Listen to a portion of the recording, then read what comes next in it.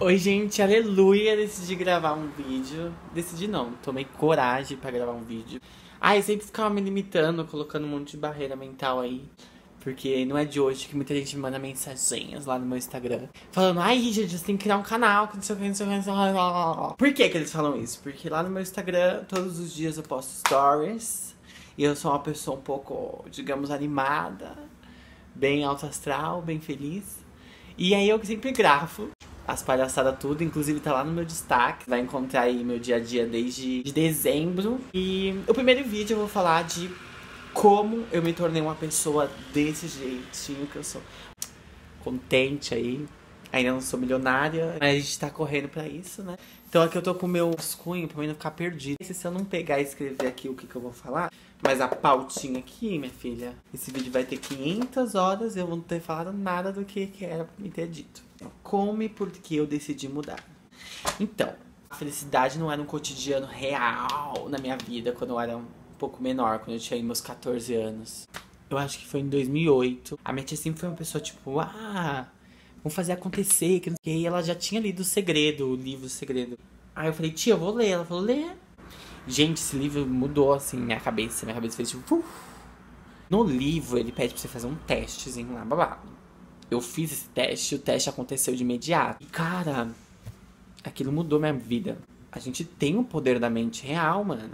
Aí eu comecei a praticar bem de comecinho, bem de leves. E aí, quando eu comecei a fumar maconha, e com a internet também, né? Eu comecei a pesquisar no YouTube maneiras de ficar rico. Eu sou rico de felicidade, de uma alma muito feliz. Faço uma energia incrível pra todo mundo, porque todo mundo diz isso pra mim, graças a Deus. Não sou uma pessoa briguenta, sou uma pessoa super da paz. Não tenho ápice de ansiedade, nada. Sou muito feliz. E também no conceito que, tipo assim, o importante é o interno. É de verdade por dentro, ele vai se expandir pra fora. Então eu falei assim, eu quero ser feliz. E pelas minhas pesquisas loucas, eu percebi que, tipo assim, qualquer coisa do passado pode influenciar o que você é hoje. Tipo, mágoas, dores, uma rejeição. Então eu falei assim, o que eu vou fazer? Achar uma maneira de melhorar o meu interior. Aí eu achei um link lá chamado assim, mude sua vida em tantos dias. Faça uma reprogramação mental para perdoar, atrair amor, atrair energia positiva, ser feliz, ser grato, que a importância maior de tudo é a gratidão. E aí eu fiz essa reprogramação mental, gente, dia de dormir. Primeiro eu ouvi, né, porque eu falei, mano, não vou colocar qualquer baboseira na minha cabeça. Ouvi bem, eu falei, mano, esses videozinhos de reprogramação mental, nada mais é do que você entrar no alfa e lá você achar o que te aflige e perdoar. Acessar determinada situação que te fez mal e você colocar o melhor em cima disso. Então, dentro do seu, lá dentro mesmo, no seu interior, bicha, lá no fundinho, você colocar amor. Meter amor lá dentro, meter amor lá no fundinho. Porque isso vai expandir. Lá no fundo do seu subconsciente tá cheio de amor, cheio de felicidade, sem rancor, pensando só no momento de agora, na ingratidão, dando foco nas coisas boas. A sua mente consciente acaba perdendo uma força muito grande. A negatividade, você começa a perceber não é legal pra você e você muda. Só que, mano, esse lance, gente, nunca para. Eu vou fazer 26 dias e pronto. Não, mano, porque o mundo nós vivemos e faz com que nós perdemos essa essência. Vivemos num bagulho muito louco, mano, que é pra você desacreditar no seu poder. Começando, por exemplo, onde eu estudei, mano. Eu estudei num colégio público, meus amigos no colégio particular. A minha realidade era totalmente diferente da deles. Era um descaso, de estuda se você quiser, basta você ir que você passa. E sendo que, tipo, meus amigos, mano, tinha um monte de lição. Eles aprenderam a focar, a realmente ter um objetivo, que era entrar na faculdade. E muitas vezes na escola pública a gente acaba perdendo isso. Claro, gente, o seu querer tem que ser maior que tudo. Mas, imagina, eu acordando de manhã pra ir pra escola, aí não tinha professor. Se você desfoca, cria um ideal lá pro babado acontecer, é muito complicado. Ainda mais quando você é uma pessoa muito divertida e quer ser popular, né? Não é mesmo? Quando você quer ficar, vamos curtir, foda-se a escola. Minha mãe pensa que eu tô estudando, não tô nada. Esse negócio nunca para, né? Era isso que eu tava falando? Eu acho que era. Era do mundo. Ele prepara a gente pra uma realidade horrível. Você liga a TV, você vê, mano. Só parece desgraça. Te coloca na ideia que você tem que trabalhar pra conquistar as coisas, que a vida é difícil, que o dinheiro é sujo, tem que fazer tal isso, tal isso, tal isso. Não, você tem que ser feliz, cara. Feliz, ter seus objetivos, tem que partir pra ação, sair da sua zona de conforto pra você crescer. Espiritualmente falando, ou materialmente falando, etc, etc. Não só ser feliz, trazer a felicidade para outros também. E tratar o próximo como você quer ser tratado. A minha prática diária. Vamos usar prática diária, porque eu já falei um monte de bosta aqui. Eu comecei por causa disso, que eu queria...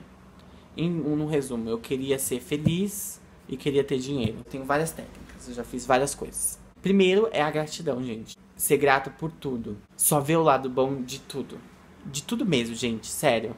Se eu ser roubado amanhã na rua, ainda bem que ele levou esse meu celular, porque agora eu vou ter o objetivo de conquistar o melhor. Claro, ai, tem raiva, tem, mas, mano, uma coisa tão pequena perto da minha felicidade. Minha felicidade é maior que tudo. Em sempre tirar o proveito de tudo. Porque, por exemplo, imagina, seu amigo fala assim, meu vida é uma bosta. Eu não vou falar, nossa, a minha também. Eu não vou entrar nessa mesma vibe. Eu vou olhar pra ele e falar, bicha... Ainda bem que você tem o quê? Eu pra te fazer feliz. Ainda bem que você tem 2 pernas pra correr atrás da sua felicidade. Ainda bem que eu vou te dar agora motivos pra você ser feliz. E a gente começa a criar coisas pra ser feliz. Porque 1, 2, você acessa a gratidão e a felicidade, gente. 1, 2. Meu, se você bate com tudo a perna e só rala o dedo, você vai ser grato porque você só ralou o dedo. Não ralou a perna toda. Entendeu? Então rapidinho você fala, mano, ainda bem que eu só ralei o dedo. Graças a Deus. Pronto. Já tá melhor. Aquelas... Como eu começo meu dia? Primeiro que eu coloco o celular pra despertar, eu saio da cama. Eu coloco meu celular longe pra sair da cama real. Faço o V de Vitória. E minha mãe chegou. Não sei se vai dar pra continuar gravando, porque ela... Eu já determino coisas. Hoje vai ser muito legal. Já agradeço por ter acordado. Olho no espelho e falo que me amo. Os primeiros 60 segundos da sua manhã pode determinar, tipo, o seu dia todo. Então, nesses 60 segundos, eu agradeço. Babado mesmo agradecer. Falar obrigado, fazer o V da vitória, tipo... Sou campeão e tudo mais. Uso uma técnica, que esse mês eu tô usando essa, que é o Grigori Grabovoi. São sequências numéricas que fazem ativar mentalmente situações, acessar emoções. Porque, mano, tudo é energia. E matematicamente estão falando, números funcionam. Que, tipo assim, eu já escrevo na mão, aqui agora não tá. Como, por exemplo, 520, que é pra atrair dinheiro inesperado. 741, que é para soluções imediatas. 889, que é para materialização. E eu uso, claro, o meu predileto. 5148 123. Que esse é da gratidão. Pesquisa, gente. Grigori Grabovoi. Eu não vou entrar muito a fundo, não, porque eu uso várias técnicas que eu queria falar pra vocês. Sabe o que eu também já fiz? Tipo, se eu tinha que acordar às 7, eu acordava às 6 horas, colocava afirmações positivas e voltava a dormir. Ajuda, gente, por quê? Quando você tá prestes a acordar, mas você tá, tipo, no seu subconsciente, que é o estado alfa. Eu não sei explicar direito, tá?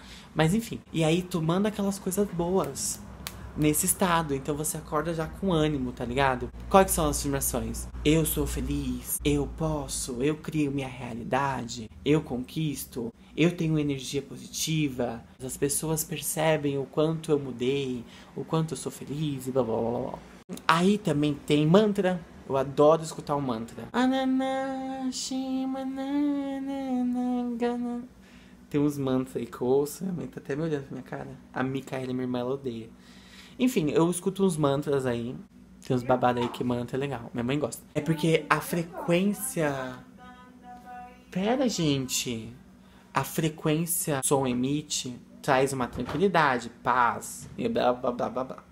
Tudo aquele lance de energia, de começa por aqui e expande. Porque, mano, todo mundo tem a sua realidade. Então, se você me viu agora, é porque de alguma forma você me atraiu pra isso. Ou eu te atraí, pra te ajudar, no caso.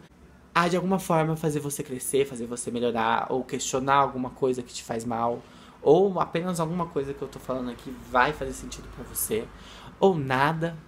Até porque tem muita gente que hates gonna hates, né? Ah, tem um que é EFT. É Emotional Freedom Techniques. Eu acho que sim. É uma técnica de liberação emocional segundo pontos do seu corpo. Por exemplo, você vai falando frases que muitas vezes podem ser bloqueios emocionais que não fazem você avançar em tal estado da sua vida. Aí você bate aqui, bate aqui, bate aqui, bate aqui, bate aqui e bate aqui. Falando as frases. Tudo isso mesmo eu consegui através de livros. E depois foi a internet. O YouTube é foda. O YouTube é foda. Eu amo o YouTube. Tem tudo. Não reclama, tá? Não reclama de nada, gente. Para de reclamar.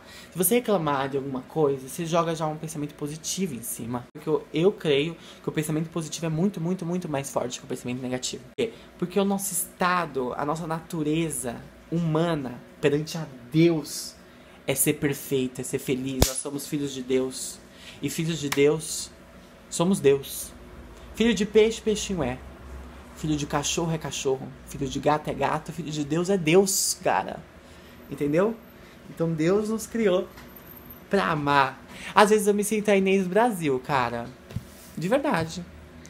Sempre eu fico só na paz e amor. E na putaria. Tem um lance também de viver o agora, né? Agora é importante. O passado é o que te fez se tornar o que você é hoje. Então não fique culpando. Seja grato. Só arranjo motivos pra ser grato. Eu não fico arranjando coisas pra ser negativo, sério. Nada. Se eu ver que eu tô reclamando, que eu tô vendo um negócio, já começo a trabalhar em cima. Então, gente, eu uso técnicas para ser feliz. E eu vivo, né? Eu não fico só fazendo técnica. Eu gosto de fazer as técnicas quando eu acordo e antes de dormir. Eu faço o V da Vitória. E que, tipo assim, isso dá energia, tá ligado? Isso te dá felicidade. Isso é um modo de comemorar. Então, por que não comemorar por cada coisa? Por que não comemorar por ter acordado? Fazer o V da acordar, tipo, acordei, cara. E é isso. E vocês devem estar perguntando, por que eu tô fazendo isso? Por que eu tô falando sobre isso? Eu não tinha ideias do que falar. A Camis, inclusive, beijo Camis, falou que eu tenho uma energia muito legal, que eu tô sempre pra cima. Então eu decidi falar como que eu faço isso. Eu faço essas práticas aí, gente. Enfim, gente. Por isso que eu sou desse jeito. Porque eu já fiz uma reprogramação mental. Porque eu foco nas coisas boas. Porque eu não desisto da minha felicidade. Porque eu não ligo pras coisas negativas. Eu mando elas pra puta que lá pariu. E também porque eu sonho, eu acredito. Eu crio. Eu tenho vontade de viver. Eu vivo numa felicidade. Eu quero que as pessoas sintam isso. Eu quero passar felicidade. Porque eu quero só felicidade na minha vida. E etc, etc. Só pra relembrar de novo, é o EFT, o Grigori Grabovoi, os mantras, os 60 segundos quando você acorda, o V da Vitória. E aí, o banho, né, gente? Tomar banho é muito importante, hein? Tomar banho, tem gente que não gosta muito de tomar banho. Tomar banho, porque, tipo, limpa suas energias e fica... Banho quando acordar. Minha mãe tá ali me olhando, coitada.